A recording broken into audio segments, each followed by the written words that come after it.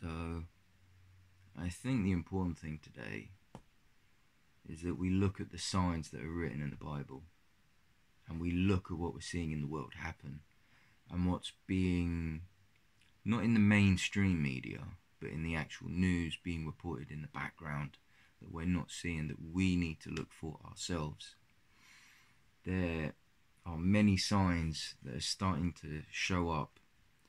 There are random people putting videos up that have never put videos up before about having strange dreams, visions. There are like videos coming up showing like compilations of all the disasters happening around the world.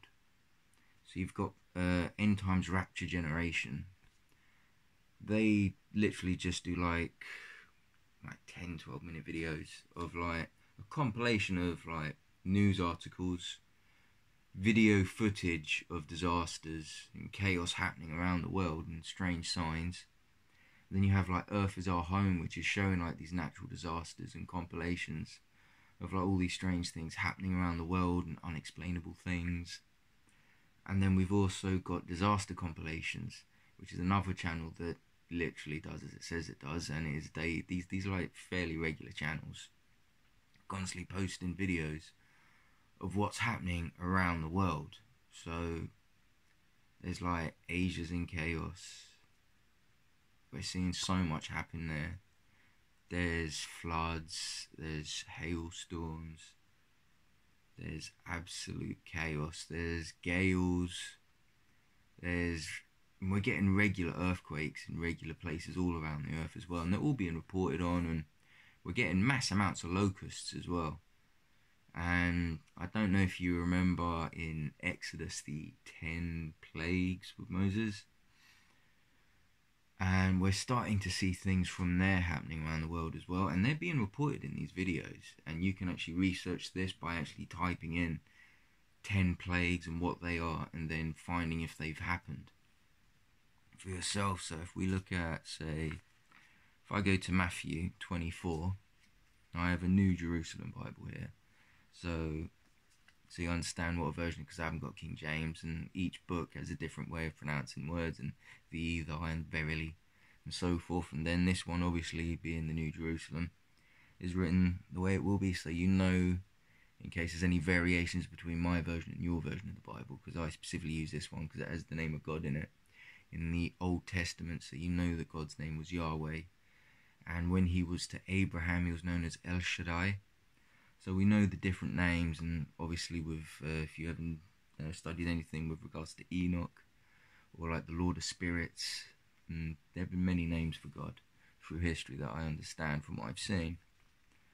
But so with regards to Jesus in Matthew 24, we go to verse 4 and we'll start from there. And it says, the beginning of sorrows. And Jesus answered them, take care that no one deceives you, because many will come using my name and saying, I am the Christ, and they will deceive many. You'll hear of wars and rumours of wars.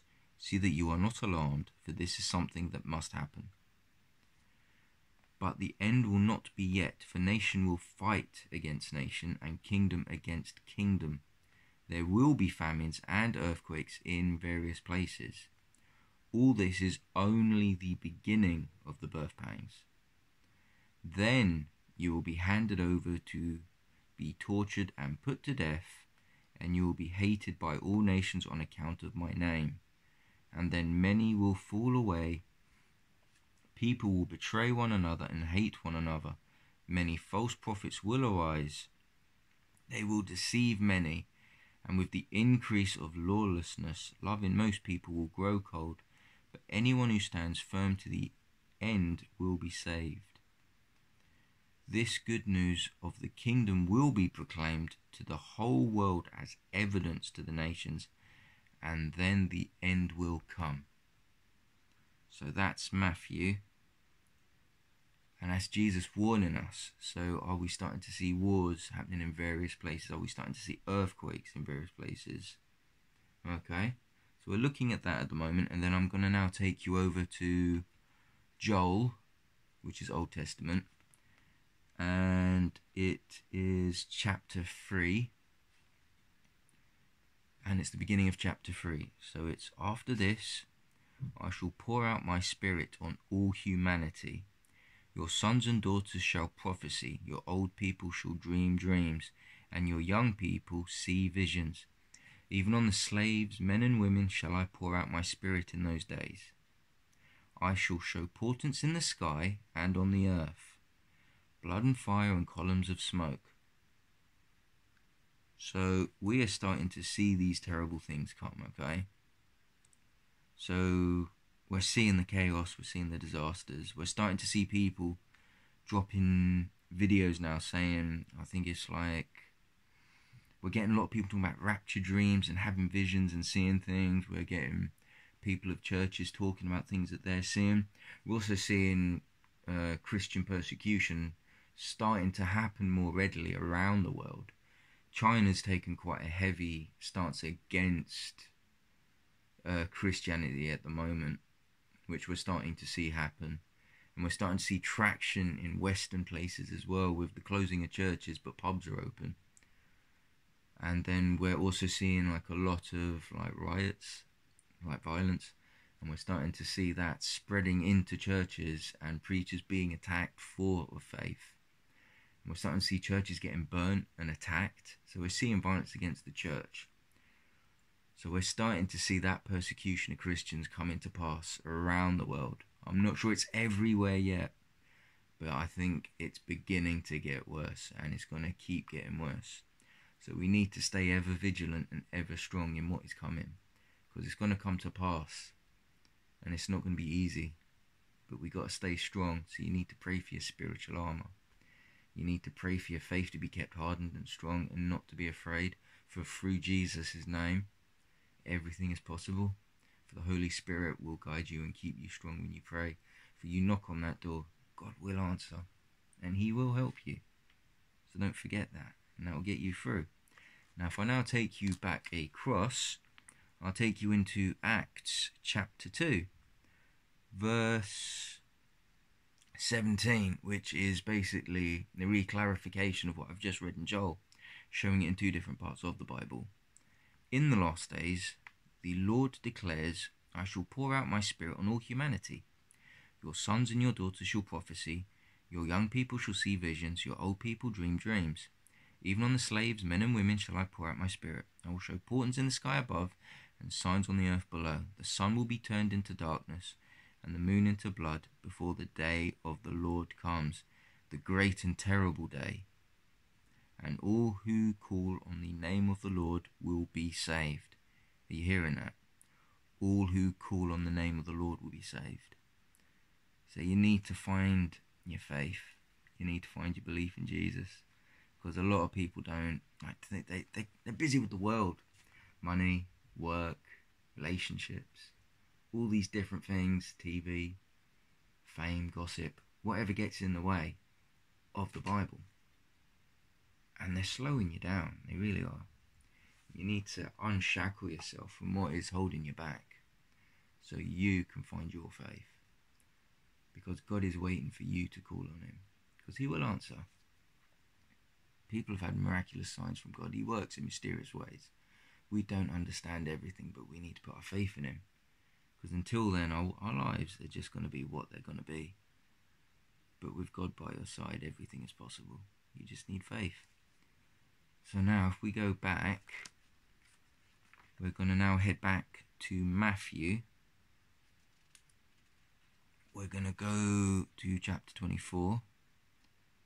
And I am going to go to the warnings from the Great Tribulation of Jerusalem from verse 15. We'll read through, okay?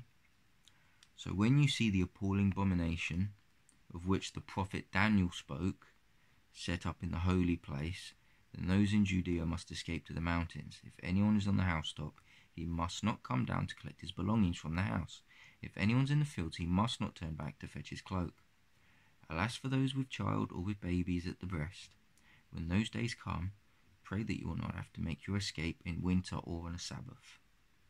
For then there will be great distress unparalleled since the world began, and such will never be again.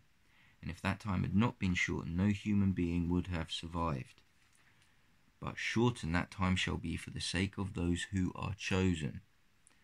So the ones that God chooses, okay? If anyone says to you then, look, here is the Christ, or over here, do not believe it. For false Christs and false prophets will arise and provide great signs and portents, enough to deceive even the elect, if that were possible. Look, I have given you warning. So Jesus is warning you about there's going to be a lot of people coming out saying, I'm Jesus. There's going to be a lot of people saying that there are these false prophets doing great signs to deceive and trick people. You know, you are the masters of your own destiny, and all this sort of stuff, and prosperity and wealth, and how you deserve all this money. But what does Jesus say when we read previously in the Gospels? It is easier for a camel to walk on the eye of the needle than it is for a rich man to get into heaven. So what is wealth? It's nothing. It's a thing. All the items you've ever acquired in your life are pointless, because you can't take them with you when you die. So don't rely on your things to save you. Rely on your faith in God to save you, and pray to Jesus continually to help you and guide you, for he will show you the way. You just need to build your faith. You need to repent. You need to pray and ask for your guidance. You need to ask for your spiritual armor. You need to build that relationship with God. Because if you knock on a stranger's door and say, hey, I'm coming in to live with you, they're going to say, nah, I don't know you. How can I let you in my house? You're a stranger to me. So it is with God. If you've done nothing in your life to know God, you've not put in your time to know God, how do you expect him to let you into his kingdom if you are but a stranger to him? So cast this life off from you. Find your faith. Pick up your cross. Renounce self and walk in Jesus' path. Christians will be persecuted and there will be hardship, but those that endure will be saved.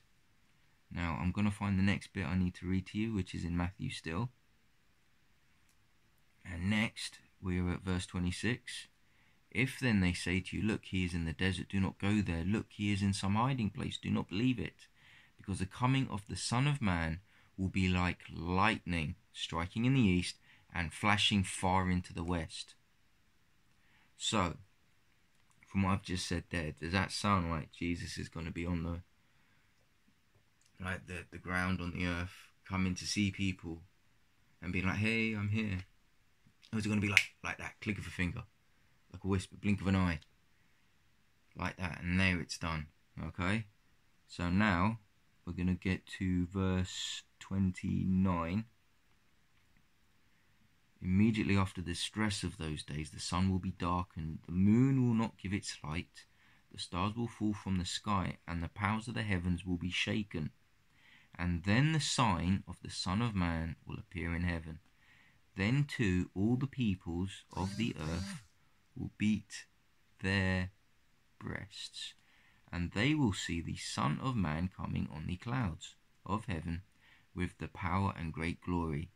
And he will send his angels with a loud trumpet to gather his elect from the four winds, from one end of heaven to the other. So you hearing this, there will be like the sound of a great trumpet when all these terrible things are coming. And the angels will come and gather his elect. Do you believe in Jesus? Do you believe that he died for you and that he was resurrected 3 days later? Have you been washed in the blood of the Lamb? Have you taken your repentance? Have you been honest about every little thing that you've done, even the things you've hidden in secret? Have you prayed and admitted to it, repented for it? Have you built that relationship with God? Because this is that time. Because he's waiting to save you. But it's up to you to come to him so he can save you. It's your choice, in all truth. Because many things are going to come to pass. So if we now go to verse 37, still chapter 24 of Matthew, As it was in Noah's day, so will it be when the Son of Man comes. For in those days, before the flood, people were eating, drinking, taking wives, taking husbands, right up to the day Noah went into the ark. And they suspected nothing till the flood came and swept them all away.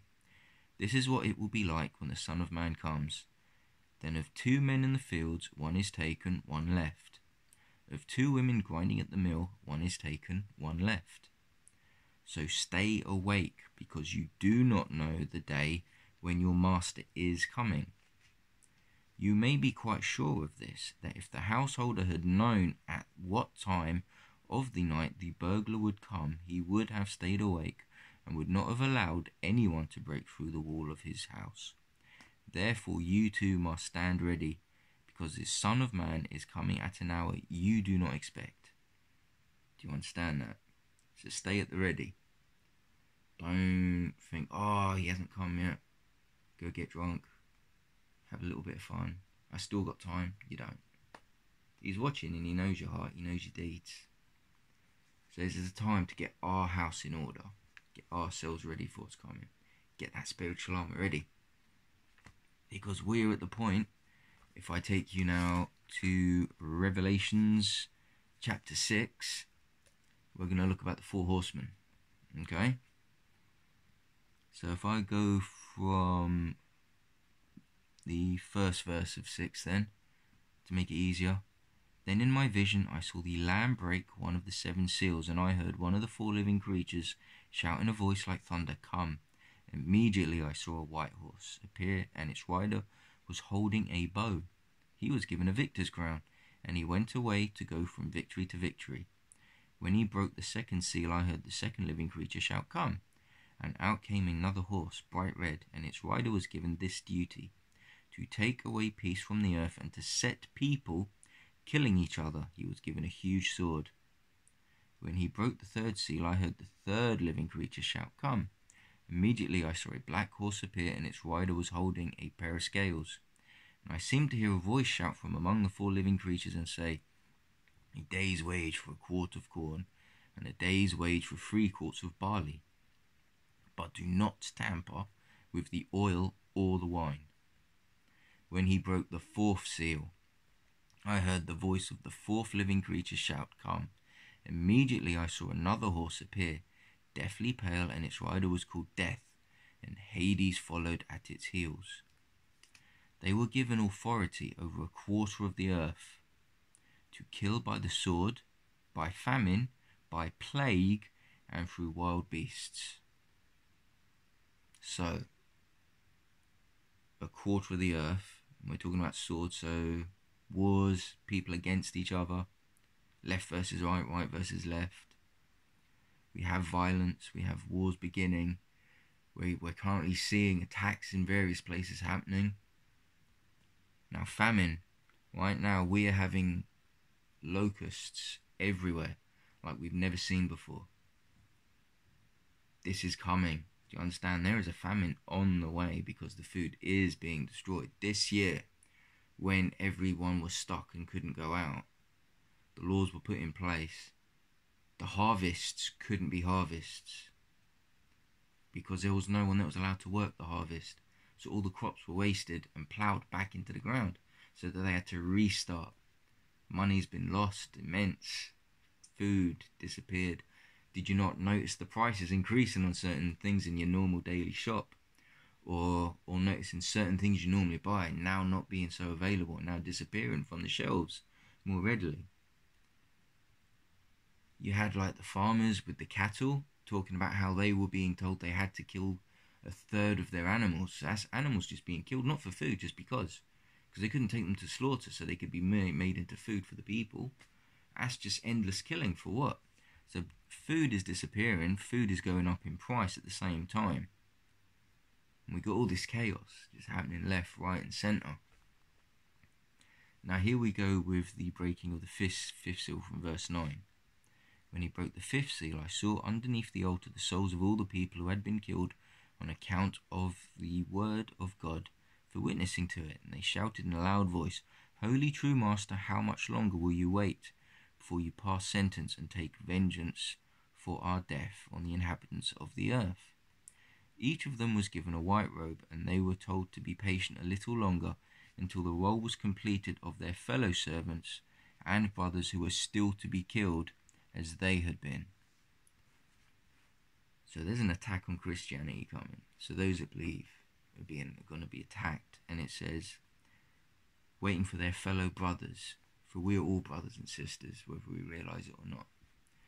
And Jesus said the most important thing is to love God as yourself, is to love God above all things with your heart, your soul and your mind. And the second was that you must love your neighbour as yourself. So everyone you must love as you would love yourself, because you do no wrong to yourself, so don't do no wrong to anyone else. And if you wouldn't want to suffer, don't let anyone else suffer. Do as much good as you can. Don't shout out good deeds you do. Just do them because you care. It's the only reason to do it. Don't do it and then say, oh, I did this to help such and such, because then you're blowing your own trumpet. And it's not about that, because God knows what you do. He doesn't need you to shout it.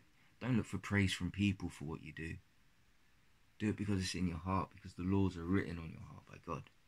So follow God, and He'll show you the way. Now get ready for the 6th seal, because at the moment, I think the beginning of the 5th is on our way. Because look what we're seeing, the churches are closed, they're being attacked. I think things are on the way. So we have to get ourselves ready and get ourselves right with God. We got to prepare and be good people. We got to find our faith and build it, strengthen it. I pray that you yourselves, if you've stayed this long to watch this, thank you for your time.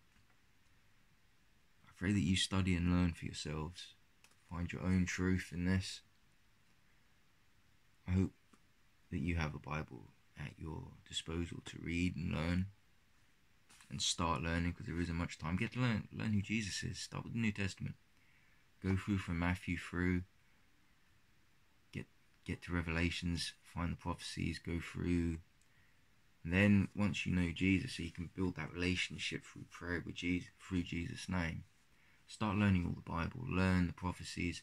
I mean, you can use the media online to search anything you can think of. So use it for something good.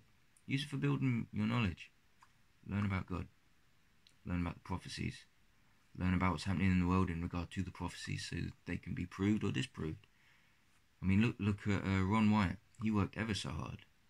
He was able to prove so many of the things written in the Bible by finding them, by searching for them, and then revealing them to the people. But how many people are like, Ron Wyatt, never heard of him? Like I said, take your time, do your research. Pray and give love to everyone, that we all stay safe. God bless all of you.